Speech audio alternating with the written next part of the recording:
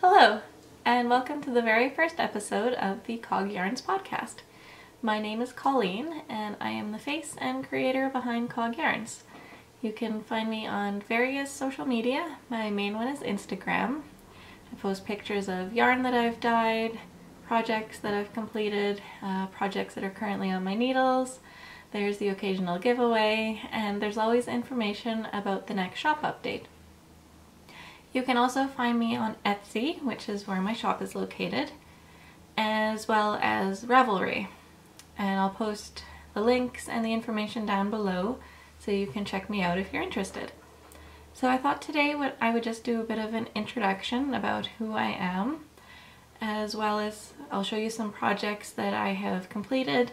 I'll show you what's currently on my needles, and I will also show you some yarn that I'm thinking about making into a project and I haven't quite decided. So we'll get into all of that. So just to start, I live in Regina, Saskatchewan, Canada with my husband Tyler and our two pet rabbits, Hector and Harriet. We've both lived here our entire lives. This is where we went to school and this is where we call home. I went to university and majored in violin performance. I play in two different groups. We play at a lot of weddings, corporate functions, casinos, as well as some recitals. So that keeps me quite busy. I arrange quite a bit of music for our groups, and there's a lot of prep that goes into it. I also work at the university 4 days a week, and then I'm also in charge of Cog Yarns, which is very exciting for me. I learned how to knit when I was about grade 5. I believe my mom taught me, and there was an after-school knitting group for our class. I believe that everybody just made a square and then the teacher knit the squares together to make a blanket. My memory is a little fuzzy about it, but I think that's where it all originated. I picked up knitting again when I was in university, but I didn't have a whole lot of time, so it was kind of a half effort, if you will. And then I started knitting pretty much obsessively as an adult once I was in university. And that's where we are now. So I guess I'll just start with some projects that I have recently made. I'm going to start with the sweater that I'm wearing right now. This is the So Faded by Andrea Mowry. I'm just going to stand up so you can take a look at it.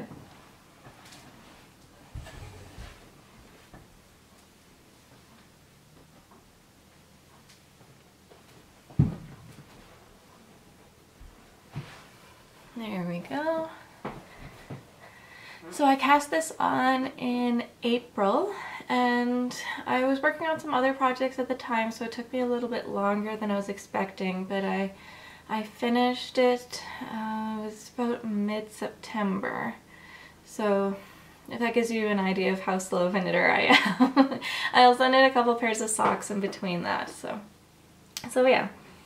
This kit, the yarn that I'm using, the kit is available in my shop. I have it as a single ply as well as the sock, the 80-20, so it's 80% superwash merino, 20% nylon. That's my main sock base. It's available as a pre-order. If you're interested, I have on my website that it takes about 7 to 10 days to produce and ship. I'm usually a little bit faster than that, but I just wanted to give myself a little bit of a buffer. But if you're interested, just let me know. Okay, so other projects that I have made. I'm going to start with this pair of socks. As you can tell, it's very similar to the sweater that I'm wearing. I used the leftover yarn, and as you can also tell, I haven't tied in all the ends yet. So this, you can see it against the sweater that I'm wearing. I'm just going to hold it up.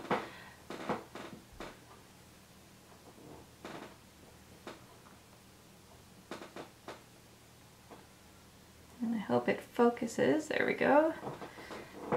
So I made a pair of socks out of my leftover yarn. I had quite a bit of leftover yarn actually. I still have enough that I could probably make another pair of socks for myself. I have fairly small feet. They're size 6, so it doesn't take a whole lot of yarn to knit the foot part. And the ankle I didn't make quite as long. Generally I make a taller ankle, but I've been finding that they fall down sometimes, and I really just wanted to try a shorter ankle. So these are my socks. I'm very happy with how they turned out.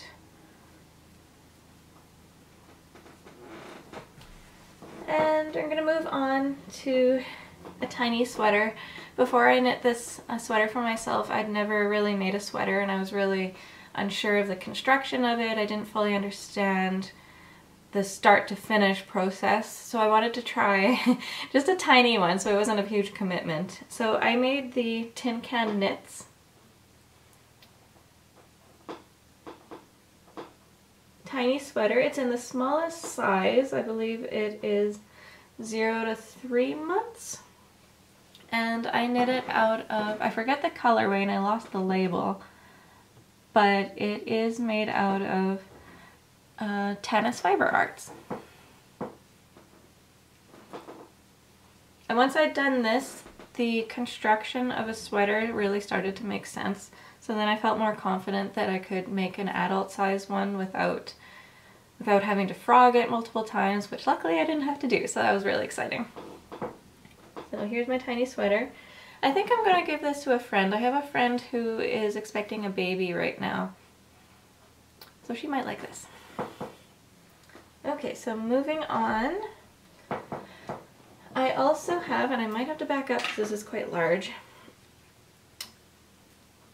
I made another Andrea Mowry pattern, and I'm going to have to look up the name of it. Why can't I think of it?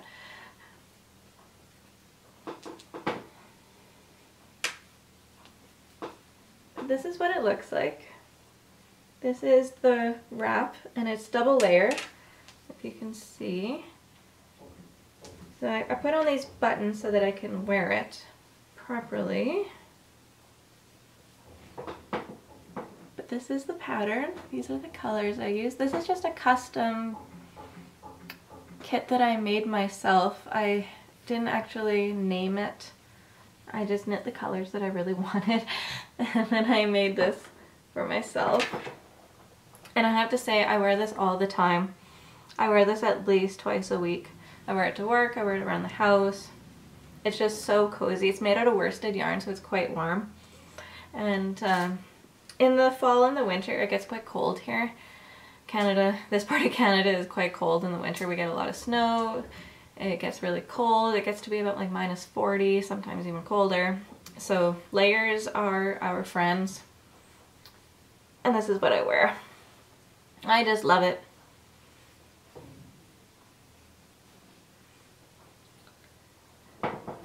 Okay, so what is currently on my needles is in this bag.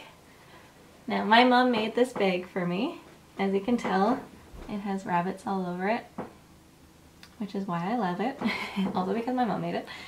And inside, I am currently working on, and I'll show you the pattern.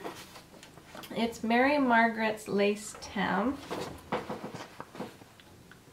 And I know the picture isn't in color. I was trying to save my printer ink. So that gives you an idea of what it's going to look like, kind of. It's a free pattern on Ravelry. And this is what I've got so far. And again, this was just a custom colorway that I dyed myself. My favorite color is purple. so I just threw some purple dye into the pot, and I knew that whatever came out I would wear. And I'm a little tangled right here. Okay. Okay, so I'm going to attempt to try and put this on without poking myself in the eye with the needles. But this is where I am so far. And hopefully I'm wearing this correctly. It looks like there's various ways you can wear it. You can pull your hair to the front so that it's not pulled back. So I still got a ways to go. I gotta close this up. And I'm debating about how slouchy I want to make it. The pattern seems to have it quite form-fitting. I've seen other people that made it quite slouchy in the back. I'm not quite sure how I want to finish this. I'll zoom in so you can take a look at it. It's really cozy. I made this out of, it's 80% superwash merino, 10% nylon, and 10% cashmere. So it's really, really soft, which is what I was hoping for because it's on my head. I just love the lace pattern. I can't get over it. And then, this is the third time I've cast this on, which is kind of embarrassing. Maybe I shouldn't be talking about this, but the first time I cast it on, I misread the pattern, and you're supposed to move the stitch marker, knit a stitch, and then put the stitch marker back after that. And I forgot to do that, so the pattern was all wonky and it didn't look good, and so I had to rip it out. And I completely ripped it out because I wanted to try a different cast on so that it was super stretchy. And then the second time I cast it on, I used the larger needles. I forgot to bump down to the smaller needles. So it was really big. It was like way too big for my head. And I finished all the ribbing and realized, oh darn it, I have to start again. So I ripped it out again. So third time's the charm, hopefully. So this is my hat. I'm hoping to wear this most of the winter. It might be a little bit, I'm not sure if it'll be quite warm enough because of the lace pattern. It has the holes in it.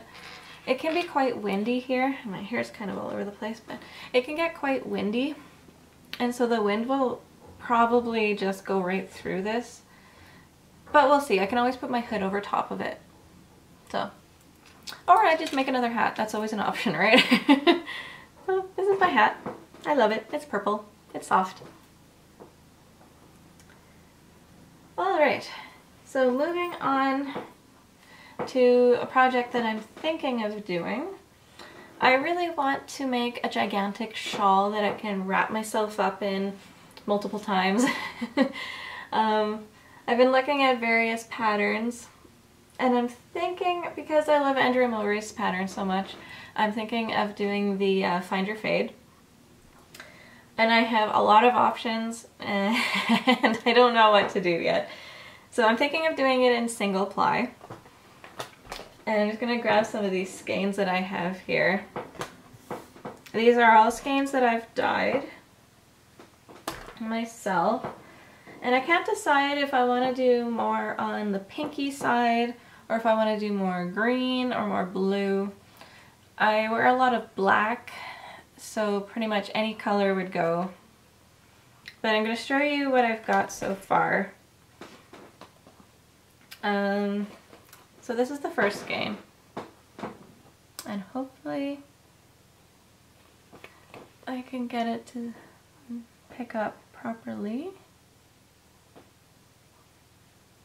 There we go, that looks better.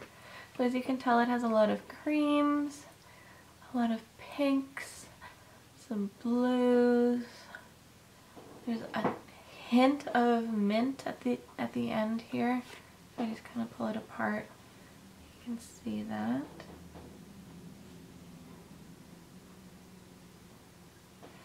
So this is the first skein, and I'm thinking of pairing it with a darker pink. This has brown speckles, a little bit of orange, some darker pinks. Did I say brown? It has brown. So this is what this one looks like. And maybe it's trying to pick up on my head, so I'll just do this. So I can see how these two would fade together. And then for the third skein, I think I might pick up this one. And now this is a deeper pink. It's got speckles of purple, splotches of, it's almost black, but it's not quite. There's some deep purple in it.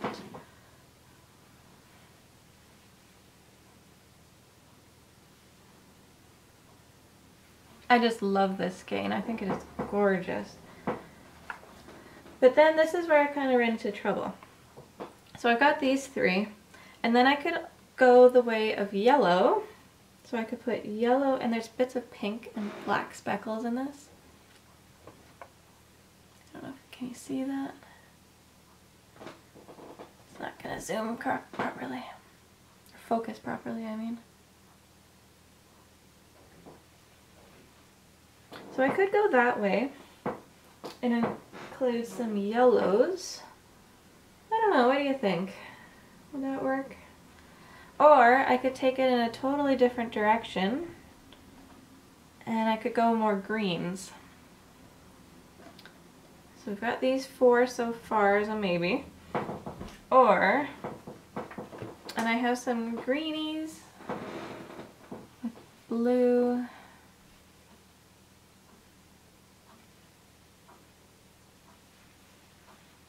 This is just so soft. I could just squish this. Every time I pick up a skein, it gets squished. But I could do something like that and then put this one with it. This has some very light pinks, greens, some blues. Can you focus for me? There we go. So I could do those two together, and then I also have, I'll just squish them all together so you can see. And of course you need, I believe it's 7 skeins, right? 1, 2, 3, 4, 5, 6. So these would I so far have 6 skeins. What do you think? Would that make an okay fade? But I need to add one more. So this is where I'm not sure. Should I grab one from the pink section and throw it into the greens? It's too much to hold up in one shot, but I just can't decide. I like them all. So this is where I'm at.